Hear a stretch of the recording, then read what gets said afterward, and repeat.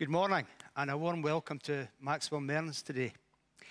We have some magazines and other literature at the back table. Transform magazine, which is the Scottish Bible Society's magazine, an excellent read. So there's 2 editions there. Please pick them up from the book table. We also have a newsletter, Maxwell Mearns Castle News, April 2024.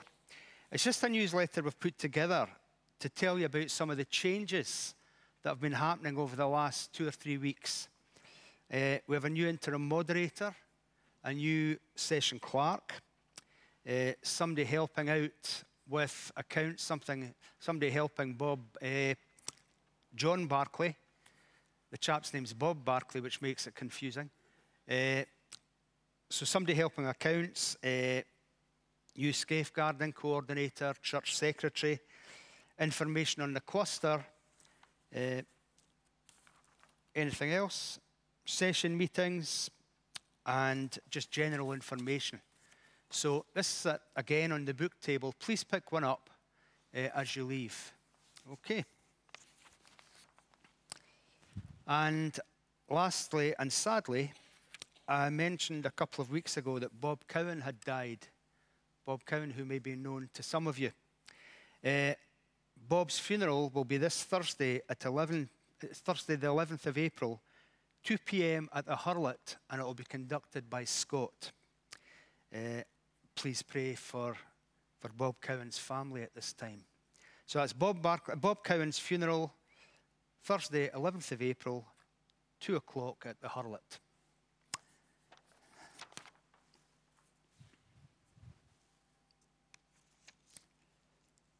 Jesus said, "Peace be with you. As the Father has sent me, I am sending you." And with that, he breathed on them and said, "Receive the Holy Spirit." Let's worship the living Lord Jesus Christ and sing the splendor of the King. If you're able, please stand.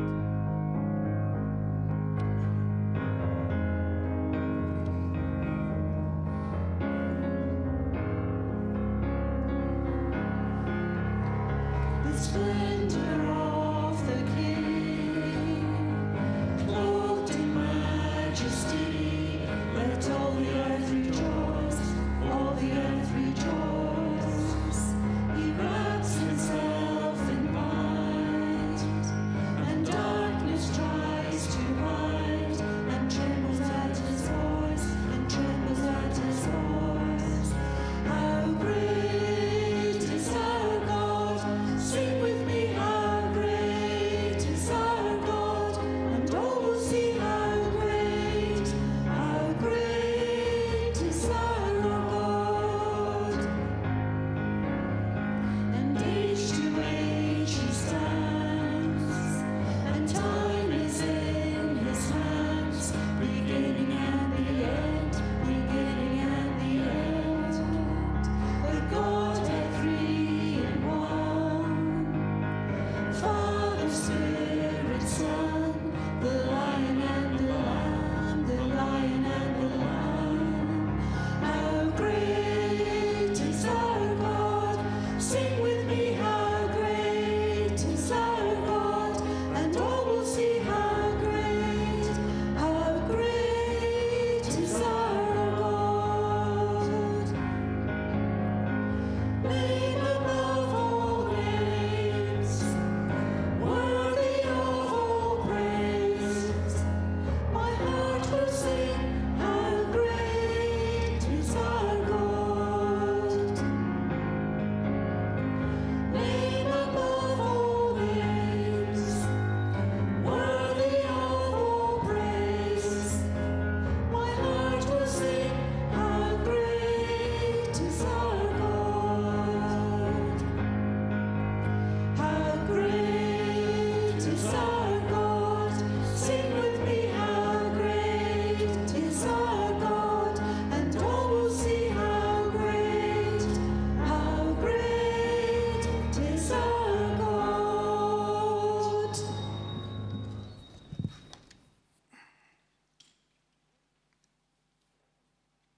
I've heard it said that the roof tends to depart every now and then. Not this morning, please, Lord. Let's pray. Gracious God, we, your people, gather here today, not because we deserve to be here, but because you, in your love and mercy, have called us back to yourself through Jesus Christ. We join with others in the worldwide church on earth to worship you, for you are a God who is alone worthy of praise. We thank you for all you give us, our families, friends, people who come alongside us. We thank you for that others don't have or take for granted: food, fresh water, a health system. And as we give you our thanks, we ask that you help us care for each other. Lord, we acknowledge we've not lived or loved as you would have wanted us to. And so we come to you once more to ask for your forgiveness, to say sorry for the times we've taken you for granted, for the times when we've mistreated each other, for the times we've failed to treat each other with love and respect. Lord, we seek forgiveness in the knowledge that you're a Father who loves to forgive when we approach you with humility. And we know we're assured of forgiveness if we're sincere, because Jesus died on the cross for our sins. And it's in Jesus' name we pray, Our Father who art in heaven, hallowed be thy name. Thy kingdom come, thy will be done on earth as it is in heaven. Give us this day our daily bread, and forgive us our debts as we forgive our debtors. And lead us not into temptation, but deliver us from evil. For thine is the kingdom, the power, and the glory forever. Amen.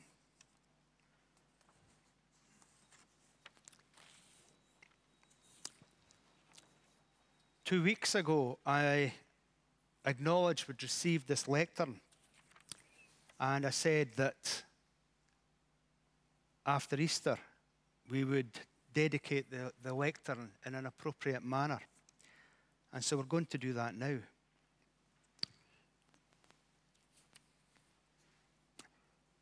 Many of you will have known Pamela Wilson, who we lost to ill health last September. Pamela's parents, Elizabeth and Robert Reaper, approached Maxwell earlier in the year and asked if they could donate a lectern to Maxwell in honour and in memory to their daughter Pamela. We accepted this incredibly generous offer, and today we're delighted to dedicate this splendid lectern that graces our chancel in Pamela's memory. I didn't know Pamela, but from what I've learned about her, I'm the poorer for that. She left behind her husband Rob and children Ruth, Ewan and Gregor, and her sister Linda. And they were active members in Maxwell in years past. Pamela and Rob were married in Maxwell. Pamela was the head teacher at Dunlop Primary School before leaving the teaching profession in 2021 to take up a position with Promise Scotland. Promise Scotland's a government initiative, and it was created in order to develop integration of all the caring sectors involved with children in care from birth to 25 years old. This is a hugely important work, and Pamela loved working there and making a difference in the lives of these children and young adults. Her role was as an advisor and supporter of the agencies involved. For example, members of the children's panel. Life wasn't all work for Pamela, and in addition to caring and enjoying time with her family, she was very involved in outdoor activities such as marathons, triathlons, sailing, sports of many kind. She was involved in dog agility. She loved dog agility, and she loved her own dogs dearly. Be fair to say Pamela Wilson was a people person, and smiling came naturally to her. Appreciating people was something she did so well. And people always felt better for being in Pamela's company. She was a local community activist, and fighting against injustice or unfairness was close to her heart. Elizabeth and Robert, who have said Pamela's mum and dad, wish to donate this wonderful lectern in honour of Pamela's memory. And we are grateful recipients of that gift, so thank you on behalf of the congregation. May we honour Pamela and God in years to come through this lectern's place and use in this church. We'll now pray to ask God's blessing on Elizabeth and Robert and the family, and we'll ask God to dedicate this lectern to his work. So let's pray. Almighty God, giver of all good things, we thank you for your generous bounty towards us, shown in the generosity of those who have remembered with great thankfulness their loved ones who now dwell with you.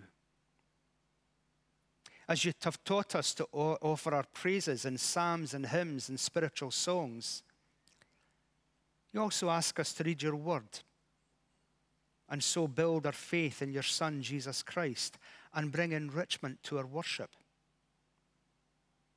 Lord, we ask you now to bless this lectern, which we dedicate to your service.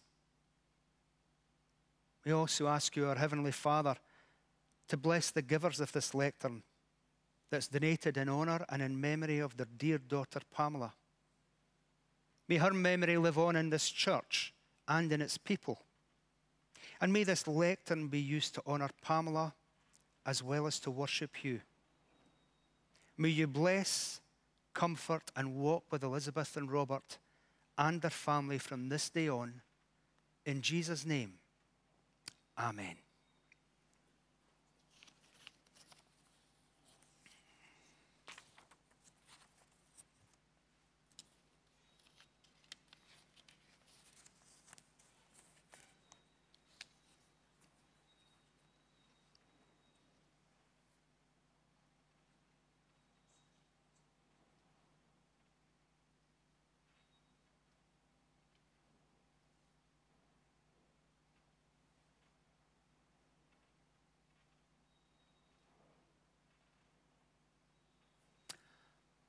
Let's stand and worship the Lord singing, "Build Your Kingdom Here."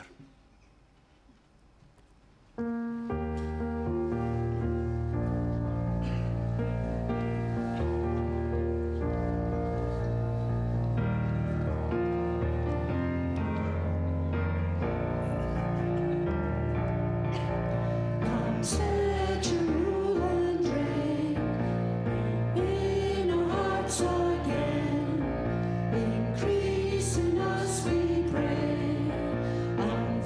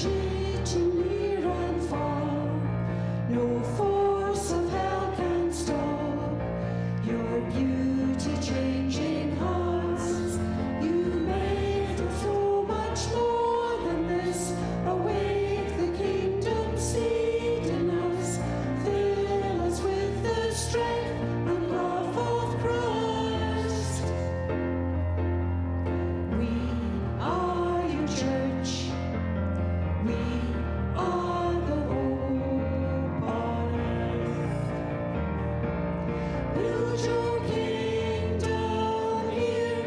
Let the darkness fear. Show your mighty hand.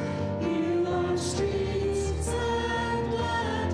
Set your church on fire. Win this nation back. Change the atmosphere. Build your kingdom here. Build your kingdom here. Let the darkness fear. Show your mighty hand. Heal our streets and land. Set your church on fire. Win this nation back. Change the atmosphere. Build your kingdom here. We pray. Please have a seat.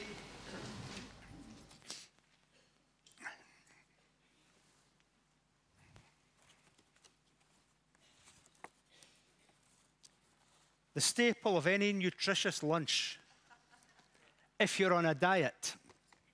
See, when I'm on a diet, I used to do this. I don't do it anymore, Mary. When I was on a diet, I wouldn't go for a Big Mac meal. I'll go for a Happy Meal because it's so much smaller. And I'd tell myself, this is so much better for you. What do we get in a Happy Meal? Well, I always get black coffee. I think McDonald's black coffee is okay. Mary thinks it's hideous. I'm quite happy with it. So you've got the coffee, empty now.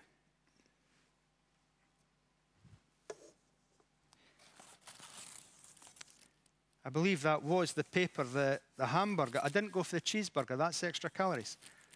The hamburger was wrapped in, gone.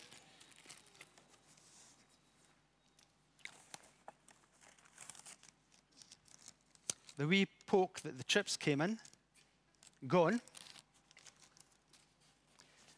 And I was really disappointed with this one because I didn't get a wee model I could build or something I could put stickers on. I got a game called Uno, which I know nothing about. Mary, you know something about this, sir? Family game. All I've got for a family is you and the dog. So that's kind of useless too. And that's it. Finished. And even before it was finished, it wouldn't satisfy you for very long. Food's not very good. It's full of additives. Coffee's okay, but generally it's rubbish. It's not the best. It's a bit like life, isn't it? There's something we want, and we'll save up for it. With me, it's a guitar. I'm sure there's others in the room that can feel this one as well. It's a new guitar. Oh, I've seen it. It's got this, it's got that, Mary. If you press that button, it'll make you a cup of tea. Oh, this guitar. Can't wait for this guitar. And so I save up for the guitar, and I've got it. And I leave it on the guitar stand in the living room and just gaze longingly at it for about a week. And then it goes back in its case. Then after about 2 or 3 weeks, it's no longer the newer guitar. And the new guitar magazine comes out at the end of the month and, Mary, look at this. This is coming out in 2 weeks' time. My life will be changed immeasurably if I have this guitar. Musicians call this gas, by the way, gear acquisition syndrome. And it never satisfies. Food doesn't satisfy. It does for a minute, maybe for an hour or two. Then you're hungry again. Objects don't satisfy. The new car is no longer the new car after the first stone chips appear in it. Nothing on earth satisfies. We think it does, and it does until the next thing comes along. Then that fills the gap, and then there's nothing. Today, at the end of the service, we're going to have a meal. Not a happy meal. We're going to have a meal that fills us. Just a tiny little bit of bread and a tiny cup of wine. but it fills a spiritual hunger. Because the bread represents the body of Christ, the wine, the blood of Christ.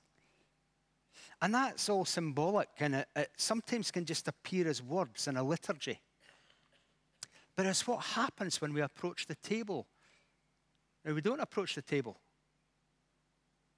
but spiritually we do, because we prepare ourselves for communion.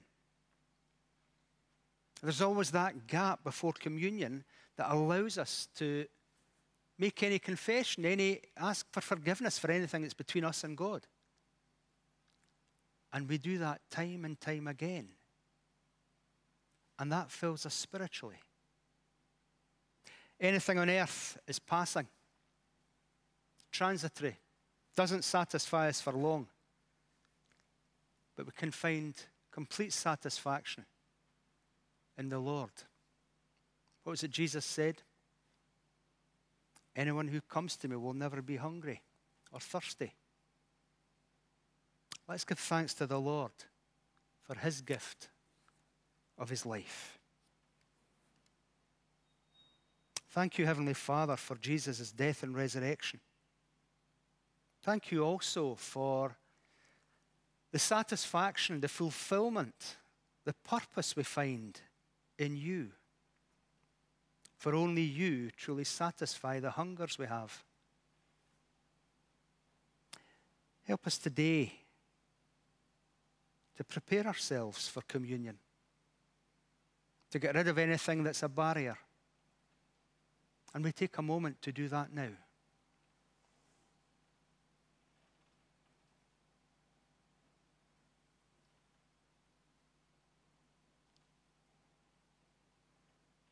Thank you, Lord, for your gift of life. In Jesus' name, amen. We sing again. Remain seated. Jesus, lover of my soul.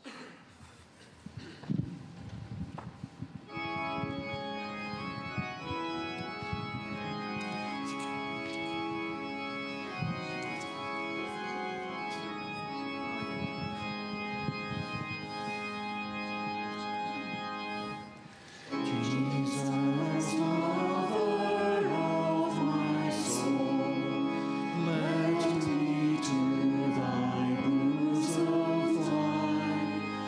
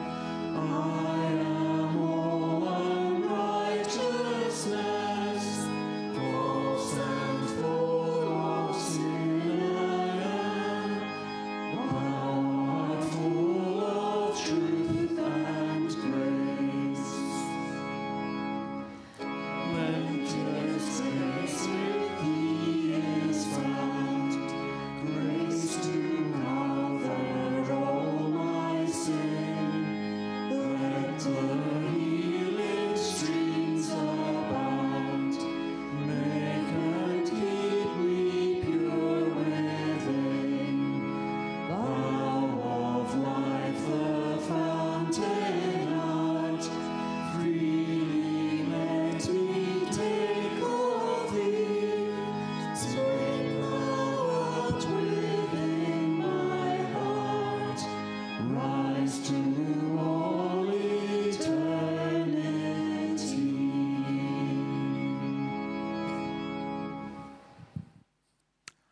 Our offering will be uplifted.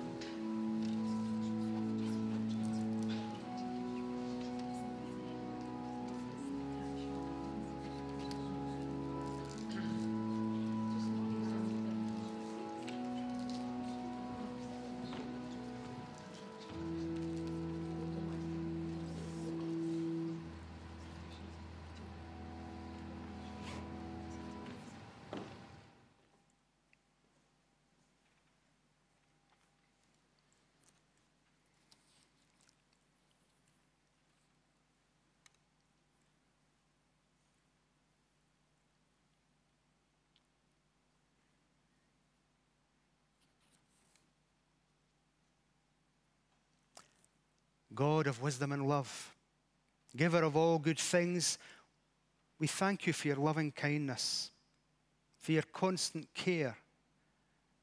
We bless you for the gift of life, for your guiding hand upon us, your sustaining love within us. In response to your love and great gifts, we bring you our offering.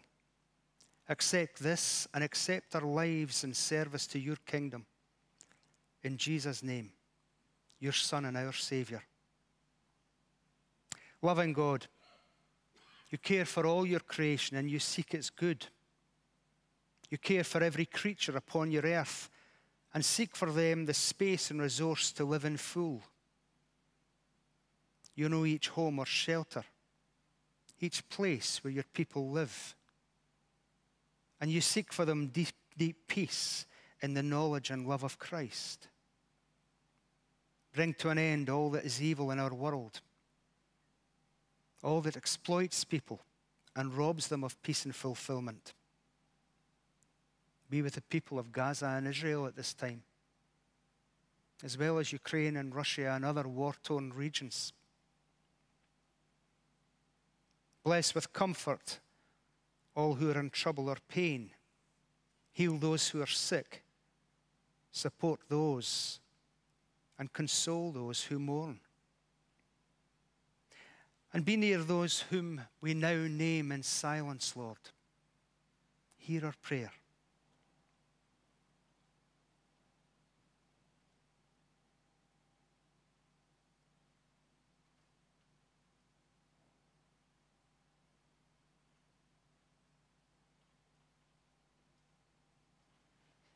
Keep those who are absent from us within the protection of your love.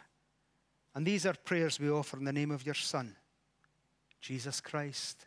Amen. Martin.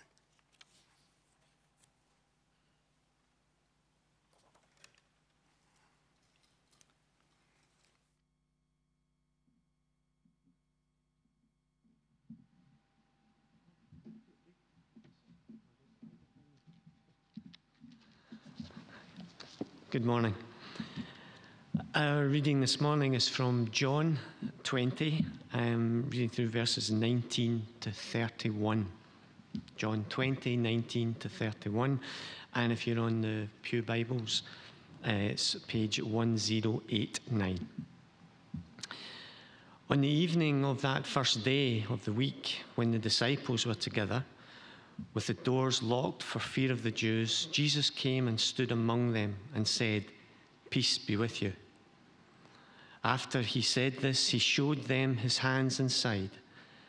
The disciples were overjoyed when they saw the Lord. And again Jesus said, "Peace be with you. As the Father has sent me, I am sending you." And with that, he breathed on them and said, "Receive the Holy Spirit. If you forgive anyone his sins, they are forgiven. If you do not forgive them, they are not forgiven." Now Thomas, called Didymus, one of the 12, was not with the disciples when Jesus came. So the disciples told him, "We have seen the Lord." But he said to them, "Unless I see the nail marks in his hand, and put my fingers where the nails were, and put my hand into his side, I will not believe it." A week later, his disciples were in the house again, and Thomas was with them. Though the doors were locked, Jesus came and stood among them and said, "Peace be with you." Then he said to Thomas, "Put your finger here, see my hands. Reach out your hand and put it into my side. Stop doubting and believe." Thomas said to him, "My Lord and my God." Then Jesus told him, "Because you have seen me, you have believed. Blessed are those who have not seen and yet have believed." Jesus did many other miraculous signs in the presence of his disciples, which are not recorded in this book. But these are written that you may believe that Jesus is the Christ, the Son of God, and that by believing you may have life in his name. This is the word of the Lord.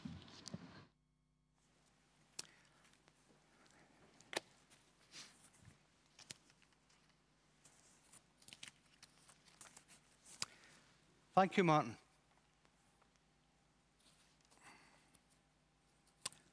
What a week it had been for the disciples. Everything happened so fast. 1 minute, a crowd cheered Jesus as a hero when he entered Jerusalem. And a few days later, he was arrested, tortured, and crucified. The disciples must have been shell-shocked. They'd been taken to the heights of joy and expectancy, only to have their hopes crushed with Jesus' crucifixion. No wonder they gathered behind locked doors. They were afraid they were next. Their faith was severely dented when Jesus was killed so unjustly. It's little wonder they doubted the news of Jesus' resurrection. And what a day it had been. It began with Mary. She had gone to the tomb early in the morning and found it empty. Peter and one of the disciples went racing to the garden and confirmed what Mary had said. Later, Mary came and told them that she'd spoken with Jesus. Imagine her excitement as she tried to share the news that she'd spoken to Jesus with these disciples. Although Mary delivered their amazing news, I think I can understand the difficulty the disciples might have had in believing it. 3 days earlier, their Lord had been crucified. He was buried. How could she have seen him? It seemed impossible. And John's Gospel said that the disciples' first response to the story was simply to dismiss it. Mary was so caught up in grief, she was seeing things. It was nonsense.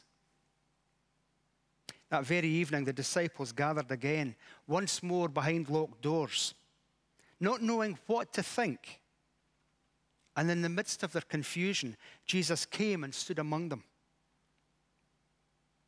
His words for the disciples are words for us here and now, in this place today. Peace be with you. That was it.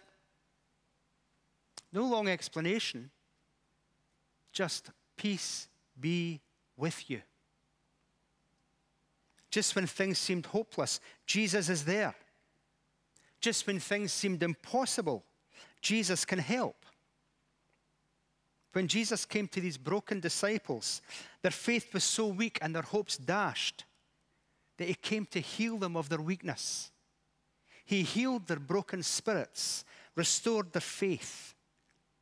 Jesus transformed these disciples completely. You know, after Jesus' death, just about everything in the disciples' life was in tatters. They had nothing.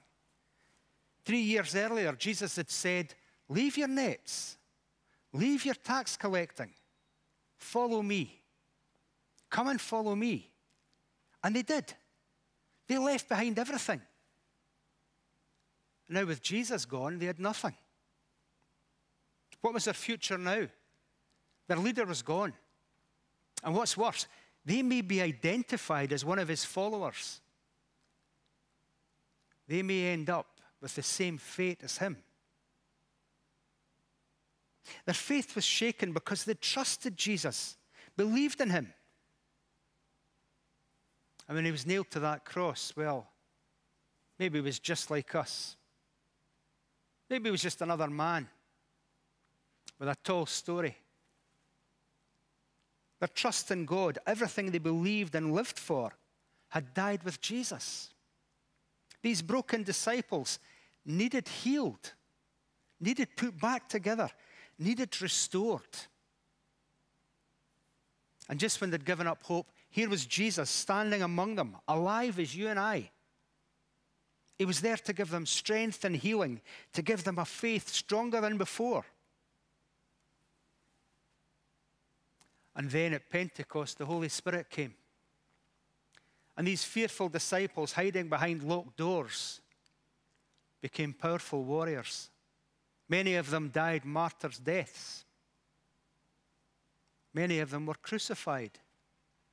Many have ended their lives in the Colosseum or the lion pits of Rome.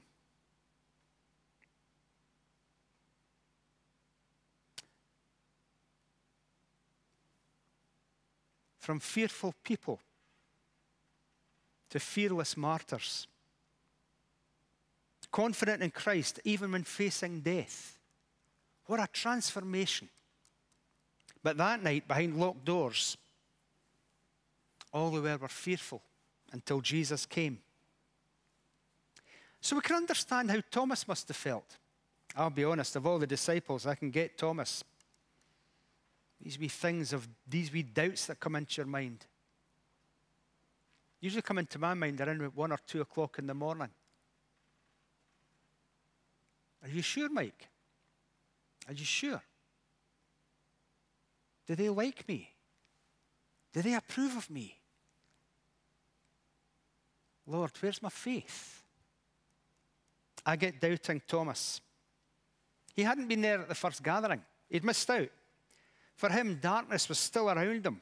Life was hopeless. His hope had died with Jesus, just as the same as the other disciples. And his future it was still unsure. He hadn't encountered the risen Christ. He was still filled with doubt. And a week later, Jesus came and stood before Thomas. Thomas had already said to the other disciples, he's not alive. You're joking. You're at it. Listen, unless I see for myself, I will not believe. Unless I can feel the marks of the nails in his hand, touch the wound in his side, I'm not going to believe it. Dead men don't walk. You can sense Thomas's misery, his grief, his separation. All the other disciples are rejoicing. We've seen our Savior. We've seen the Lord. You can't have. He's dead.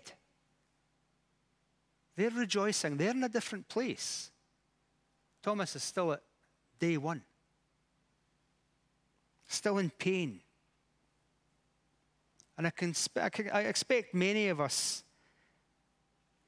can understand that, because perhaps you've felt it yourself. You've trusted, you've been hurt. You've loved and lost. We've reached out in reconciliation only to be rejected. It's an everyday story. We've been where Thomas has been, hurt and afraid to trust again. We can understand Thomas, that he'll be slow to believe and reluctant to trust. Thomas must see for himself. He's nobody's fool. You saw Jesus? Yeah. You'll be telling me that the tooth fairy left 2 denarii under your pillow next? Nonsense. We saw him die. We saw his burial tomb. Thomas must see. You know, life can be cruel. Our experiences can cause us to mistrust and disbelieve anything that's not tried and tested. I know of some people who've had so many bad experiences in their life that that's all their expectation is. Disappointment. Might be better. Never has been in the past. Don't come to me with your cozy homilies. It's going to be rubbish the same as it's always been. You may know people like that. You know, I feel so sorry for folk in that situation because, well, it's not really life at all, is it? You've been so hurt and let down that that's all your expectation is. They never expect the excitement of a pleasant surprise. Never know the peace that comes with knowing that God is with us. You know, when doubt dominates our lives, that's precisely what we lose. Peace with God and peace with ourselves. Thomas knew what it was like to live without peace. He'd experienced it for that whole week. And that's what this gospel reading is about this morning. A week of darkness. A week without hope. A week spent without Jesus. You know, when Thomas refused to believe, it wasn't just the other disciples' word they doubted. It was life itself that he rejected. Life itself. It was a rejection of hope, a refusal to believe that life can have meaning. The story of Thomas shows us that there's no hope without the resurrection of Jesus. None. All we have is somebody who died on a cross. Without the resurrection, there is no Jesus. There is no Son of God. There is no Savior and Lord. There is no way to make sense of our earthly existence without God. But then that shouldn't surprise us. The gospel writer John wrote, "He who believes in the risen Christ has life, and he who does not believe is dead already." He who does not believe is dead already. That's what John said. When we allow doubt to dominate our lives, when we close ourselves off to the possibilities that God has for us, we effectively stop living. And we're in need of our own resurrection. But thankfully, doubt need not lead to death or a complete loss of faith. Because that's what Thomas is about as well. Listen to what Jesus said to Thomas when he appeared to him. We heard it read, verse 26. A week later, his disciples were again in the house, and Thomas was with them. Although the doors were shut, Jesus came and stood among them and said, "Peace be with you." Then he said to Thomas, "Put your finger here and see my hands. Reach out your hand and put it in my side. Do not doubt and believe." And Thomas believed. Thomas fell to his knees, "My Lord and my God." He experienced his own resurrection from the darkness of that week. There's help for us when we find ourselves in doubt. When the world seems to collapse in upon us, all our props are knocked away. Take Thomas as an example. He made the mistake we often make, that I often make. I often think I can do it in my own strength. I can make it on my own. Until I can't. Devastated by the death of Jesus, he separated himself from the disciples. I do the same. When I'm having a hard time, I go away and sit on my own. Poor Mary, because often she just can't touch me. I'm trying to work it out myself. A waste of time that is. You know, I live with a prayer partner. How stupid. But I fall for it every time. Just like Thomas. He needed time and space to work out his loss. He sought solitude in his pain and thought he could only trust in himself. But we can see that his doubts came from being absent from his disciples. Being separate and alone when Jesus appeared to the other disciples after his resurrection. Thomas's doubts were answered in the presence of the other disciples, in community. And I think that's one of the main things that Christianity is about. It's about a people together, supporting each other, a body, each part doing its part, supporting the other parts. It was only in the fellowship of believers and only through the body of Christ that Thomas found assurance that he so desperately sought and needed. Put your finger here. Reach out your hand and touch me in my side. Stop doubting and believe. You know, when doubt dominates our lives, when doubt draws us apart from the church, then doubt is damaging. But when doubt leads us to look deeper for God, searching for his wisdom and goodness, reaching out to our brother or sister in Christ, then doubt can be such a blessing, just as it was for Thomas.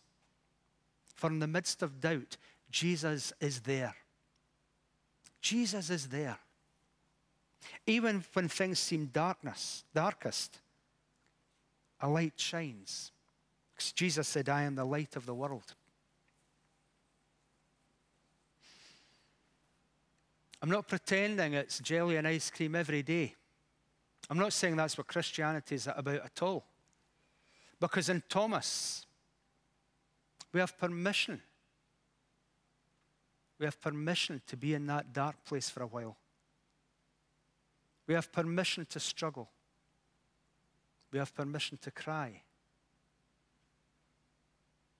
I don't think it's God's design, or certainly not Jesus' purpose, that we stay there. But we're allowed, providing we reach out. Providing after a while we reach out. With doubts and questionings clouding our vision, when troubles and difficulties close our eyes to the goodness of God, we need to move closer to our Savior. We need to draw more deeply into worship, spending more time reading and praying, and reach out more strongly to our sisters and brothers in the faith. Mature faith, a faith that serves us for a lifetime, is not a faith that has never experienced doubts.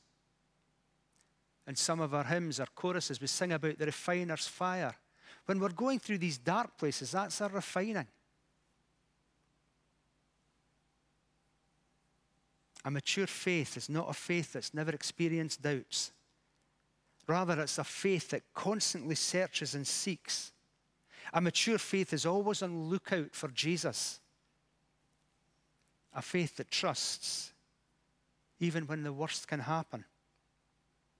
We'll discover in the middle of that catastrophe, there are others standing by us. And there is Jesus. Jesus said, peace be with you. Do not doubt, but believe. Blessed are those who have not seen and yet believe. And that's his promise to us. Peace be with you. Do not doubt, but believe. Blessed are those who have not seen and yet believe. In Jesus' name, amen. As we approach the Lord's table, we sing, Here is love vast as the ocean. We stand to sing.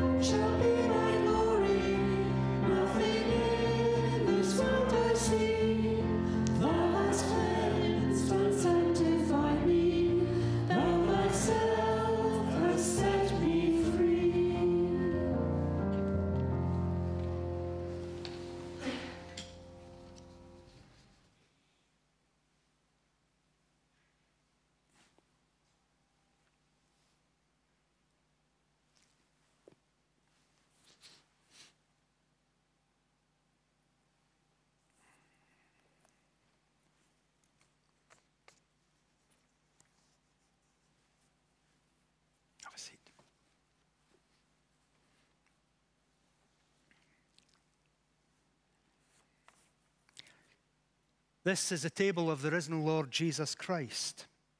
And the Lord invites us to share in this joyful feast. In this feast comes the root of our joy. In this feast gleams the glory of heaven's high. In this feast, Christ comes, the King of all, the Lord Almighty. This table is open to all who love the Lord Jesus, regardless of denomination or membership, and we share as one people of Christ. Let's pray. Lord Jesus Christ, hope of your people, hope of your world, touch our lives now as we gather before you and approach your table. Come to us that we might sense your presence in and around us. Shine in our hearts, bring light to our mind and our spirits, so that we will grasp more clearly the hope that you give us, the assurance of your love and the joy of life in all its fullness, here and now and for all eternity. And we make this prayer in the name of our risen Lord Jesus. Amen. According to the holy institution and the example and command of our Lord Jesus Christ, and as a memorial to him, we do this, who on the night he was betrayed, took bread, and after he'd given thanks, broke it, and said, "This is my body, which is broken for you. When the bread and wine comes out, please hold on to it. We'll eat the bread together and then drink the wine together." The body of Christ, broken for us, eat in remembrance of him.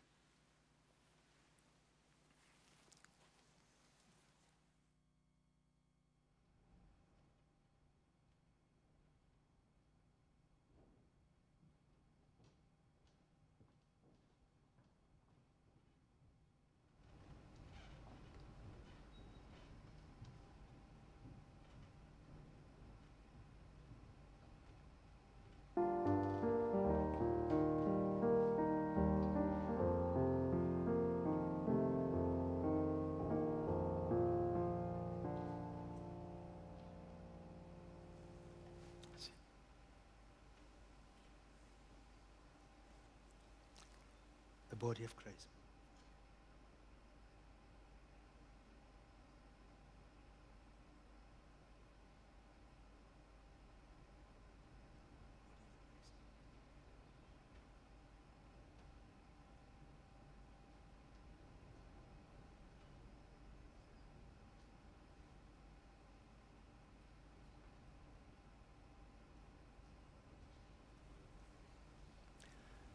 The body of Christ broken for us. Eat in remembrance of him.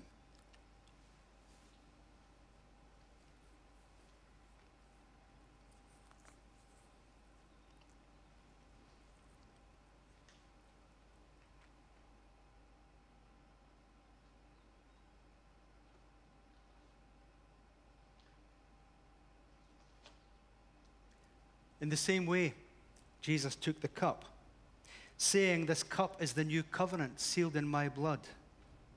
Whenever you drink from it, do so in memory of me." The blood of Christ shed for us.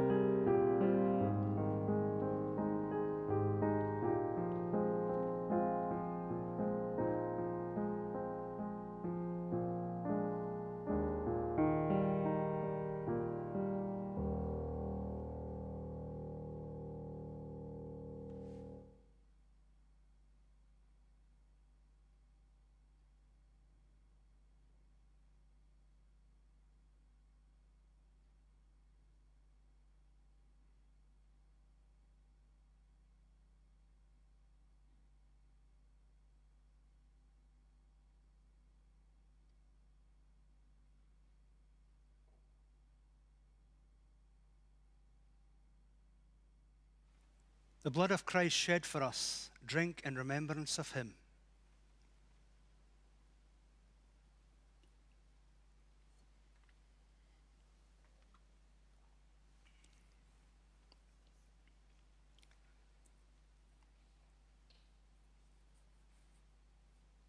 Merciful God, you have prepared for those who love you such good things as pass human understanding. Pour into our hearts such love towards you, that we, loving you above all things, may obtain your promises, which exceed all that we can desire. Through Jesus Christ our Lord. Amen. We've shared in the body and blood of Christ. Just turn to your neighbours, walk about, and share the peace of Christ with each other. Peace of Christ, Andrew. Peace of Christ, Mary. Peace of Christ. Peace of Christ, Norman. Do you want to go back? Do you want to go back? Yeah. As a matter of fact, go back.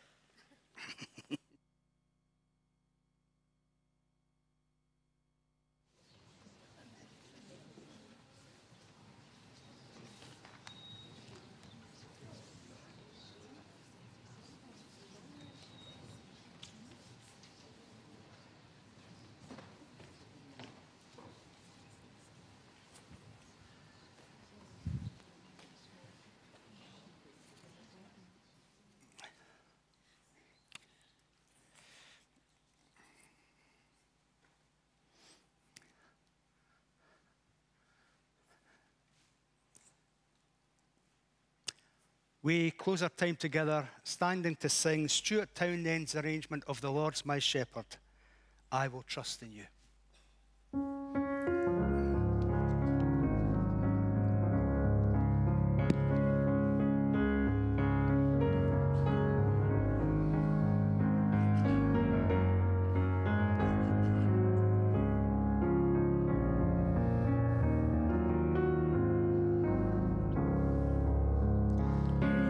My shepherd, I'll not want. He makes me lie in pastures green. He leads me by the still, still waters. His goodness restores my soul. And I will trust, I will trust, I will trust in you. And I will trust in you. Trust